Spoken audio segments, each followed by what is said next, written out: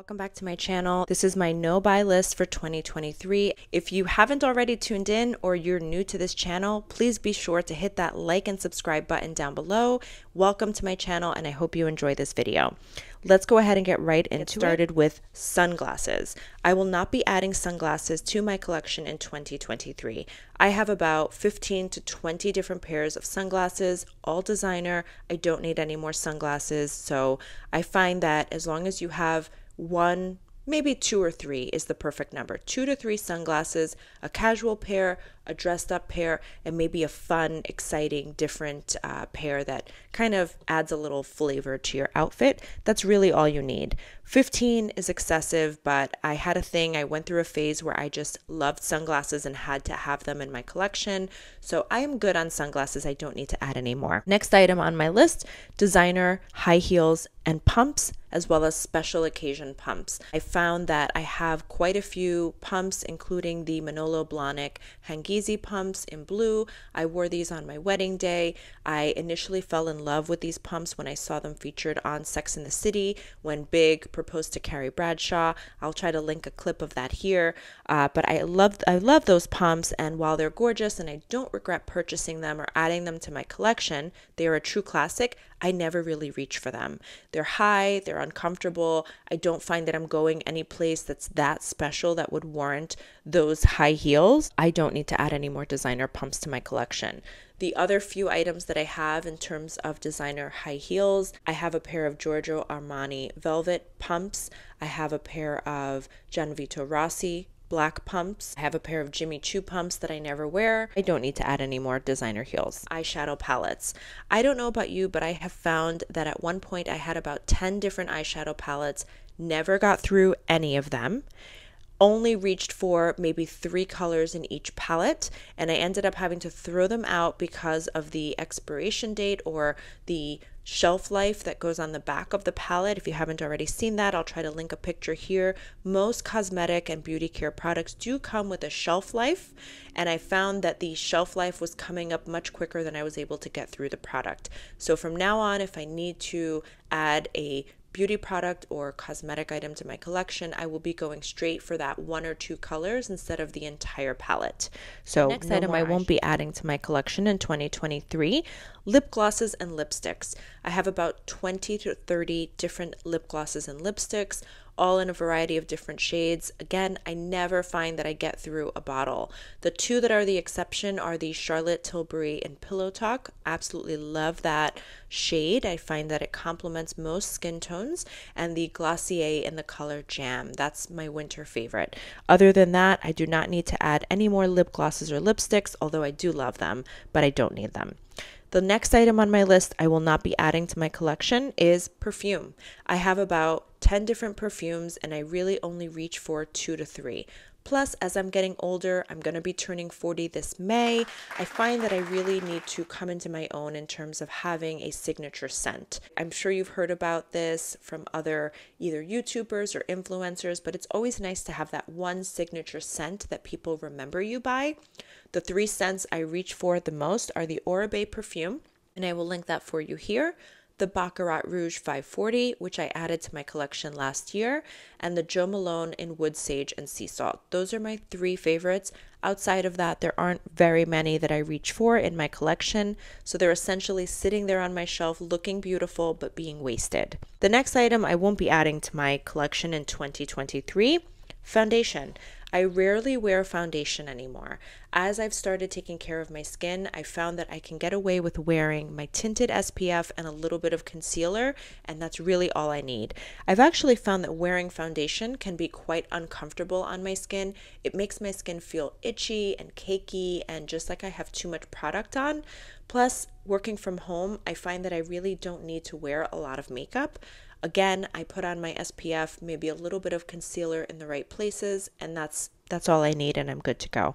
The next item that I will not be adding is black bags. I found that I have so many black bags, and the only exception to this is the Gucci Jackie in 1961 in the black leather with the gold hardware. I absolutely love that bag. With that as the exception, I don't need any more black bags. I have so many. I've got the mini Chanel classic flap. I've got the medium Chanel Classic Flap in caviar leather with silver hardware. I have the YSL Small Lulu in the chevron leather. I have a dozen mini clutches in black in varying different styles and, different hardware types. I don't need any more black bags. I am good there. The next item I won't be adding to my list, or I will try very hard not to add to my list, is fast fashion. So any items or products that come from Zara, H&M, Forever 21, I find that investing in high quality clothing that are timeless, classic pieces that will stand the test of time and remain with you for many years to come is the way to go. I did add 3 different sweaters to my collection this year from Krista Elsta on Etsy. It was the same sweater worn by Meghan Markle in the recent Netflix documentary. I will link that video here so you can see it. I also added 2 sweaters from Everlane. I absolutely adore and love Everlane. I think they have wonderful products, as does Kuyana. These items are a little more pricey. They are definitely expensive and higher quality in terms of craftsmanship, fabric that they use. They will remain with you throughout your lifetime. People that I look up to in terms of fashion icons: Coco Chanel, Jackie O, Carolyn Bessette, Meghan Markle, Kate Middleton, Audrey Hepburn. I absolutely love all of their styles, and I find that they will stand the test of time and remain with you for many years to come. My true favorite of all of them is probably Carolyn Bessette and Meghan Markle. Anything that I see them wear, I want, and I will tell you that there's pieces in my collection I purchased from 3-4 years ago from inspirations of both of them, and they still remain relevant and in style today. The next item I won't be adding to my list in 2023, paper books. I find that in many cases you can find the paper book that you're looking for, either an electronic version, online, an audio book, or in many cases at your local library. I find that adding more books to my collection is adding more clutter to my household, and as I may or may not have mentioned, we are in the process of building our dream home. We are currently renting at a nearby apartment the next town over, and we will eventually be moving back into our house. And the last thing I want to do is have to lug a bunch of heavy, big books with me. So for that reason, I will try to be a little more mindful in 2023 and not add any more paper books to my collection. Next up, items that I will be adding to my collection: practical bags that I will get more use out of. Bags that are crossbody, functional, that make sense for a mom that is on the go, a little more casual that I can wear in my everyday and fit my everyday day-to-day lifestyle. Bags that aren't as fragile, or should I say delicate, in the rain or for different types of weather. Where I live in New Jersey, the weather does tend to be very cold in the winter, rainy and gloomy lately. So for that reason, I think it makes more sense to add investment piece bags that I can wear every day. Other items I will be investing in for 2023, activewear, good quality activewear. I've really taken this year to focus and reflect on investing in my health. And for that reason, I want to invest in activewear such as Lululemon that wash well, wear well, and will stand the test of time, but classic pieces that are not trendy and will also remain relevant and in style for many years to come. Sneakers, good quality. They don't have to be designer sneakers. Nike has some great pairs of sneakers that I wear. Adidas, New Balance. I do want to add a pair of New Balance sneakers to my collection for this year. I find that they're comfortable, and for me, comfort is everything. As I'm getting older, I really focus more on comfort and what is practical and fits in my everyday lifestyle. As you know, I have 2 boys, so I'm constantly running around, either carpooling, taking them to different activities. For me, it just makes more sense to wear loafers or sneakers, and more recently it has been sneakers. The next item I will be adding and focusing on is skincare products. You've heard me talk about this before, and you may or may not have seen it in my February favorites video, which I will link for you down below. But I love skincare, and I find that especially as a woman aging, it is so important to invest in your skincare.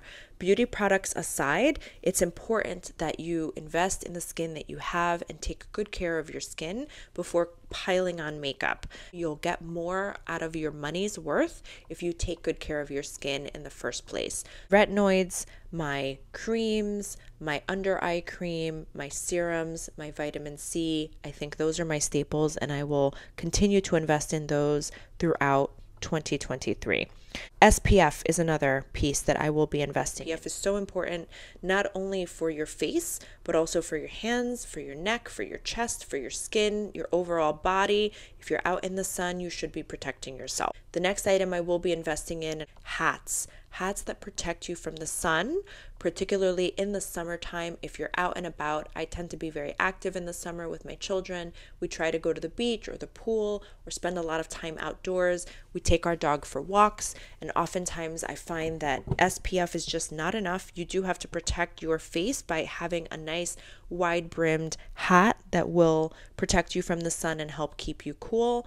I believe it's Janessa Lenore or Leon, I'm getting the name wrong, but she makes some wonderful, beautiful hats. Kuyana has some beautiful hats. J. Crew has some great ones as well that are very vacation friendly, beach friendly, and no matter where I'm traveling to, I always make sure I have a hat.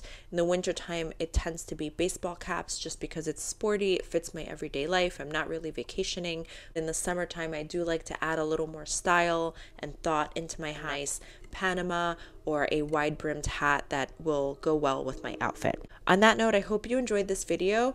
Please let me know what no-buy list items you have for 2023 by commenting down below. And if you haven't already but you enjoyed this video, please be sure to give it a thumbs up and like this video and subscribe for more. Thank you so much for watching. Until next time, bye!